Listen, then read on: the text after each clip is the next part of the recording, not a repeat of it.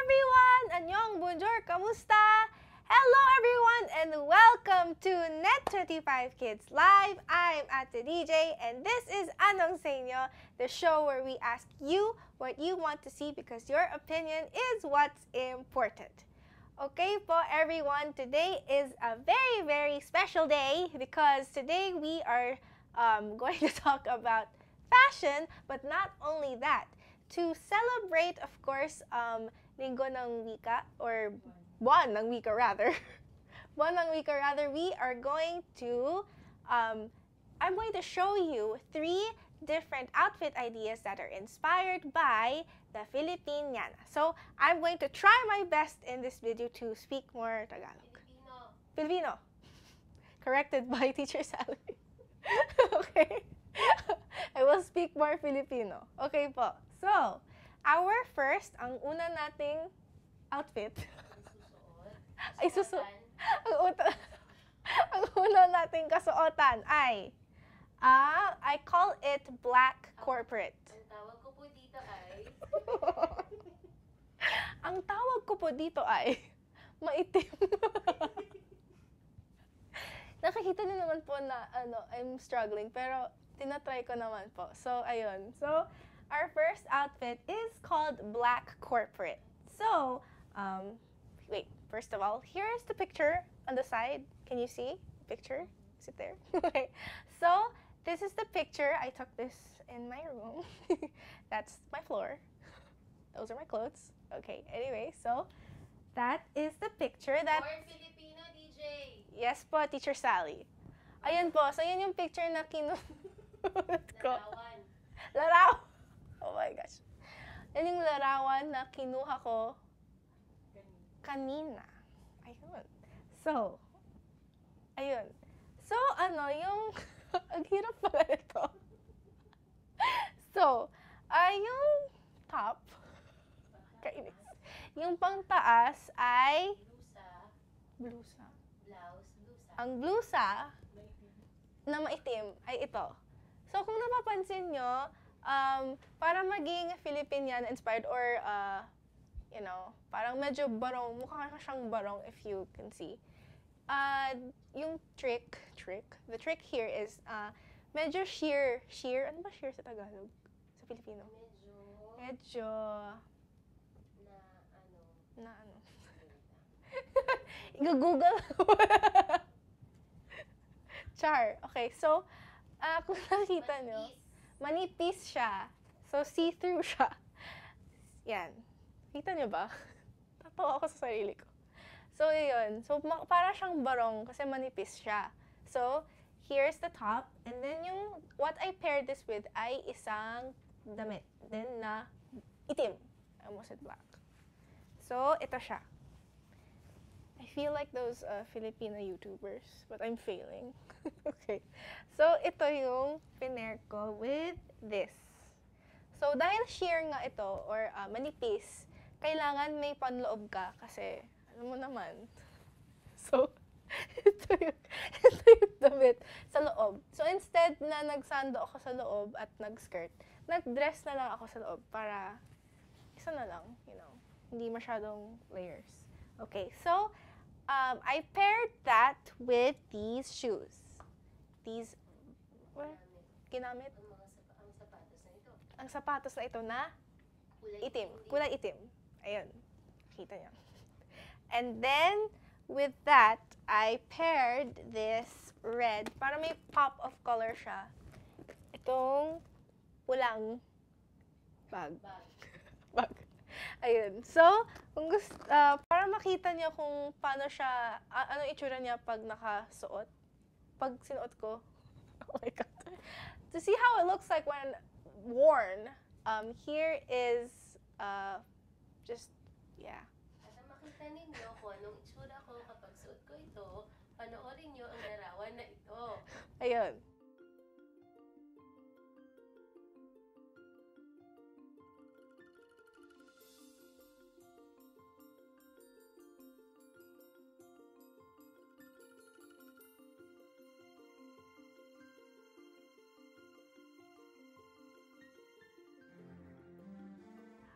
Okay, everyone. So that's how it looks like when you wear it. Obviously, I'm not really a model. Di ako model, pero I try. So, ayun, that is our first outfit, which is black corporate. Yan ang ating unang kasuotan. Yan ang ating unang kasuotan. Ayun. So, pangalawa. Pangalawa naman ay pwede ding, kasi obviously, pag Filipiniana, ang inisip natin puro damit or puro skirt. Pero pwede din siyang inspired by Filipiniana, pero pwede ding pantalon. Okay. So, ayun. So, ito yung, before I show you piece by piece, here is the picture. Ayun ulit yung larawan na kinuha ko kanina sa sahig ko sa bahay.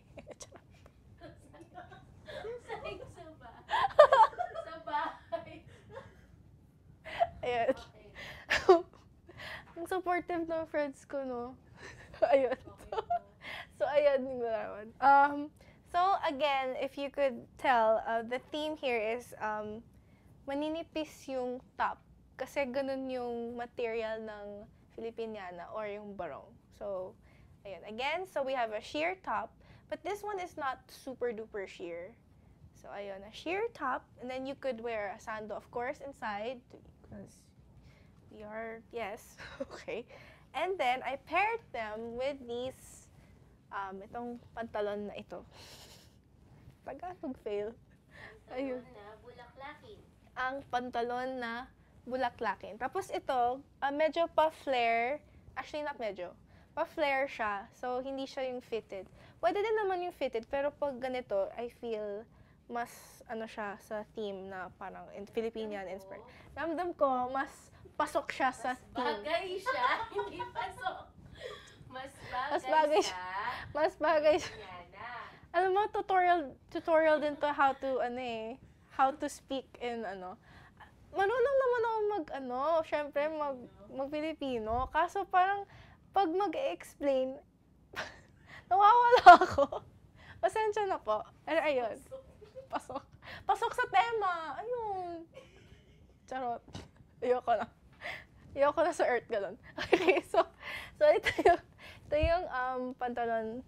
Ayan. And then, I paired them, these pants and the blouse, with these shoes. Ow! I fell. Okay. Itong sapatos. So, meron din siyang bulaklak. So, bulaklak. Ayan.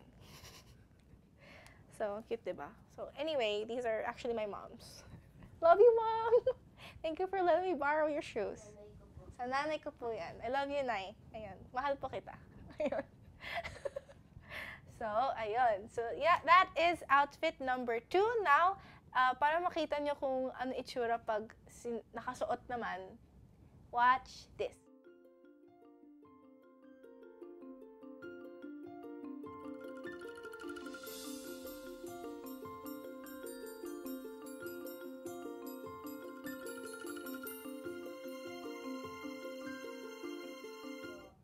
Ayun. So, that is outfit number 2.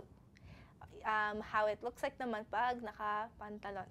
Okay, so I just want to say a quick shout out to the person who took my photos. And that is none other than our beloved Ate Rowie ni Art. Thank you so much, Rowie, kahit hindi ako model. Pero, ang galing niya kumuha ng pictures. Tsaka, thank you so much sa cellphone ni Teacher Sally kasi doon kami nag-picture.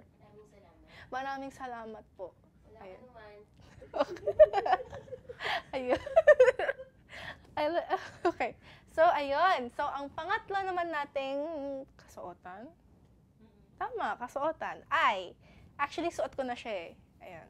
So, ito naman is what I call, it's pang-formal. Actually, sinuot ko to nung pumunta kaming Anak TV last year. Because the theme was kailangan naka-Filipiniana. I didn't have one in hand. Yung Filipiniana ko, legit pang elementary pa ako. So, alam naman suotin ko yun, di ba? So, I looked through my closet and I saw my mom's vintage dress, which is this. I feel like my mom is my sponsor, so I love you, mommy. So ito, Filipina ng closet. Di ko po alam eh. Aparador? Amparador. Aparador! Ampara what? Oh, walang MBJ. Oh. Aparador. Cabinet. Aparador. Aparad. Feeling ko kung papanoorin to mga kaibigan ko, wala na, tawa sa tawa. Kasi yung mga kaibigan ko dito, wala na, tawa na sa tawa. Okay, anyway. So, ayun, in my closet, aparador. Aparador. To, gets nyo na yun, okay? So, ayun, I looked through my closet and I found this dress that my mom owned, and I had a blouse that kind of mimicked how the Filipiniana's sleeves were. Yung pa ganon. Gets nyo na yun. So, I paired them together and ta-da!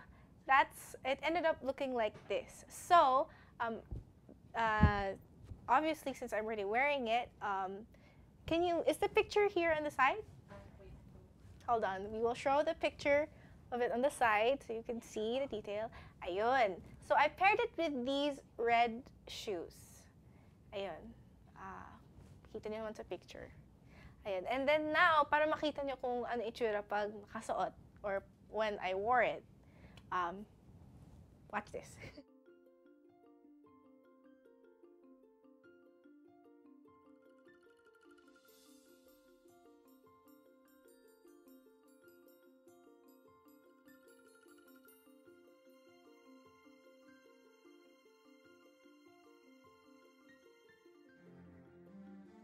Ayun. So, lahat ng outfits for today I paired them with only one bag. Kung napansin nyo. This red bag. So, especially for the last outfit, I hope you noticed, it's very, how do I say this in Filipino? In English, it's very patriotic. Makapilipino. Makabayan. Kasi, kung napapansin nyo, this is white, and then my dress has yellow and blue, and then I have red. So, it's all the colors in our... Pula? Dilaw at dilaw. Ayun, sabi ni Rowie, tanggalin ko yung sapatos ko. Hindi nyo naman maamoy eh. So, okay. Ayun. Why am I so funny today? Ba't kaya, you know? Ayun, so these are the shoes that, well, obviously just one shoe. I'm wearing the other one. So, this is what I've paired the outfit with to match this as well. So that it's very patriotic, makabayan. Makabayan, yes. Kasi lahat ng mga kulay na suot ko ay nasa ating watawat. Ayan. Ayun, so mga kaibigan, pasensya na talaga kasi marunong talaga ako mag-Filipino. Uy, kaso, yun nga lang. Pag mag-explain, mawawala ako. Okay, so now we will go on to reading our comments, which I am honestly really nervous of because... Okay. Okay. May comments ba tayo? Marami. Ayun. So, ang una nating comment ay, of course, ang beloved ate or teacher, Sally Lopez. She says, hi. She's the one who is teaching me the words that I'm supposed to say. So, I love you, Ate Sally. Hi din po. Ayun. Next is Ate... Yes, I greet you. Oh, yeah, of course. Next is Ate Racy Anne-Marie Martinez. Buo. She sent us our favorite, ang ating paboritong emoji dito sa Anong sa inyo, which is a heart eyes emoji. How is that? How do you say that in Filipino? Heart eyes emoji? Ano? Ang emoji na merong puso na mata. Ayoko na. Pusong mata? Ano? Ano daw? Mukha na may mga mata na hugis puso. haba naman, besh. Ha? Mukha na may hugis. May mata. May mat Hugis puso. mukha na may mga mata na hugis puso. Naka-nosebleed, no? Pero ayun, that's our favorite emoji here in Anong sa inyo. Next is, I hope I'm pronouncing this correctly, Richel? Richel Ning? Nang. Okay. Sorry po. Richel Nang. She also sent us a heart eyes emoji, our favorite emoji. Next is Isha Rada, also sent us a heart eyes emoji. Thank you so much. Next is Ate Ross Martinez, ang ate nila Ate Rowie at ni Ate Racy. She sent us 3 heart eye emojis. Hello po ate, thank you po for watching. Ayun, next is my friend. Her name in Facebook is Pre-Liza Adam Lenny, but her name is April. Hello po ate. She also sent us a heart eyes emoji. Thank you po for watching. Next, hold on, is Jane Torres. She sent us a heart. Thank you po for watching and sending us a heart. Next is Elaine. She's commented before. She said, "Hi, Ate DJ," and then she sent us 3 hearts. Thank you po. Hi po, and thank you po for watching. Next, again, si Ate Racy. Sabi niya, "Kaya mo yan, DJ. Go, DJ." Ano ba yan? Kinakaya ko. Sinusubukan ko. Buong pusong pagsubok. Promise po, marunong po mag-Filipino, guys. Di ko lang alam nangyari sa akin ngayon. Like, what? Okay. Next is Raven Ann Lapira Esguera. Oh, hello! It's been a long time. I haven't seen you in a long time. Hello, she's my batchmate, I believe, when I was in high school. Hello po, she sent us a heart. Thank you po for watching. Hello po. Next is my nephew, si Yesu Danao. He sent us a heart eyes emoji. Hi Yesu, I miss you kahit na nakita tayo kahapon. Okay. Next is Roniel Terra, sent us a heart. Hello po, thank you po for watching. So ayun po, we have many commenters today. Buti natutuwa naman po kayo sa akin kahit pa. Ayun, so I hope everyone learned something from our webisode today. Hopefully, if you want to be patriotic or makabayan in your outfits. Let's also greet Manuel L. Quezon. Yes. You know, there's someone else I'd like to greet other than Manuel Quezon, but we will save that for later. All right, so again, if you feel like you want to be patriotic and you want to wear something that is inspired by our national clothing, then I hope that this video helped you, and pasensya na sa aking rambling and my rambling today. I don't know what's with me today. So, like Teacher Sally said, gusto po nating batiin ang beloved Ama ng buwan ng wika. Ama ng wikang pambansa pala. Wikang pambansa. Ama ng wikang pambansa, which is Manuel Quezon, the guy on our 20 pesos. Yes. Siya talagang babatiin natin. Nung Friday pa natin siya binabati. Mahal po namin siya. Siyempre, he's done a lot for our country, and ang ka-birthday niya is none other than our beloved and one and only and special Ate Teacher Sally. So, so batiin po natin. Beloved, one and only teacher. Pinakamamahal at kaisa-isang guro na si Gurong Sally. Ayun. Nakaway ba ako? Kaway ka, ate. Kaway. Kamay lang talaga. Ayun. So yan si Teacher Sally. She celebrated her birthday yesterday. So ayun. Happy birthday, Teacher Sally. Also, happy birthday ulit kay Kuya Herbs, who celebrated his birthday last week, Thursday. And then, Si Jam. yan. Si Ate Jam din. Happy birthday ulit kay Ate Jam nung 3. And si Kuya Jen. Yes, Kuya Jen of Music Department, whom I'm also part of Music Department. What's Music Department in Filipino? Departamento ng Musika. Departamento ng Musika. The one and only Kuya Jen. Happy birthday po ulit, Kuya Jen. He celebrated his birthday naman nung Sabado. And then, happy birthday to myself. That's so weird. Next time na si Rowie. Kasi mag-birthday din siya. Sa August din siya eh. Happy birthday kaya, Ate Racy. Last July. Pag hindi kakalimutan ako nag-birthday ng July. Dito po kasi sa office, lahat kami, August yung birthday namin. Kaso si Ate Racy lang yung July. Ayun, kaya binubuli namin siya. Love you, Ate Racy. We're not bullying her. Bullying is bad, Ate DJ. Masama po ang pambubuli. Playful lang. Yung heart. Yan. Heart bullies. Okay, so,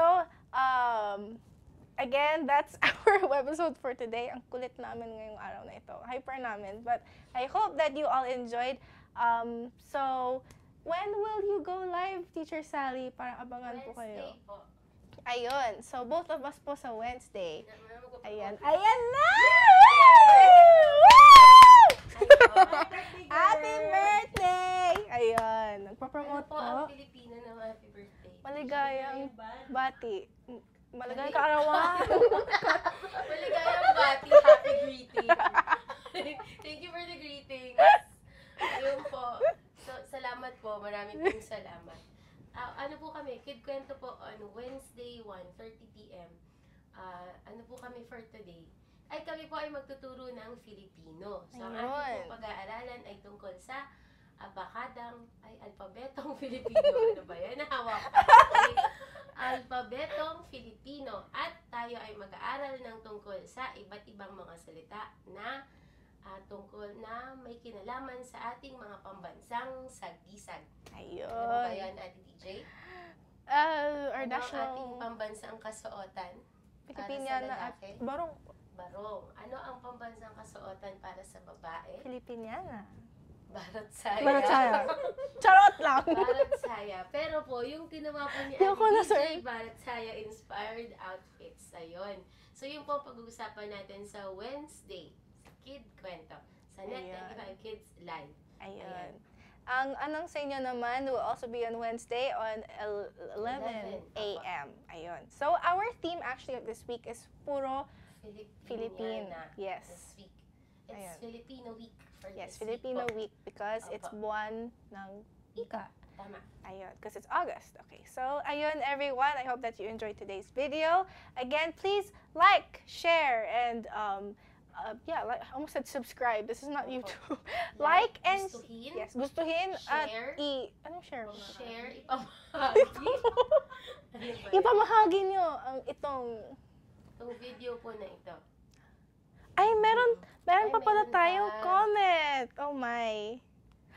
Oh my. Okay, my good friend whom I miss super much. Si Kuya Arvin Canaria, Kuya, I miss you po. He says, hi Ate DJ. Maka-ate ka sa akin, Kuya. Hi, Kuya. Meron pa ba tayong ibang comments? Check muna natin before we go. Si Yesu. Si Yesu sent us 3 hearts. Kuya Arvin says, hi Ate DJ Idol. Anong idol? He said, ha ha ha, miss you too. Oh. Meron pa tayong comments? Wala na po. Ayun. So again, thank you very much for watching today's video. Again, please like and share this. Like our Facebook page, and you can also follow us on our other social media. That's Instagram and Twitter. Just look for Net25Kids and you'll find us there. And if you have anything you'd like to share with us as well, you can send them through us through our email. What is our email po, Teacher Sally? Net25kids@gmail.com po. Ayun. So what else do we have other social media? Your social media, Teacher Sally. Sally that teacher po. Yes, Sally that teacher, and you can find me on j.let. The spelling is hard, so we'll just link it down below. Just look for her. Yeah, Hanapin niyo po siya. Hanapin niyo po ako. Okay. Ang hirap pala talaga ng Pilipino. Ayoko na. Ano, Ayun. Facebook? Okay? Mukhang libro. Ayun. Ayoko na. Mukhang libro. Siguro po sa ayun po, ganda na lang Ate DJ. Sa Wednesday, baka maganda pong topic yon. Pwede po kayong comment ng mga salita na sa palagay ninyo, hindi nyo alam kung ano ang Ayun. Filipino.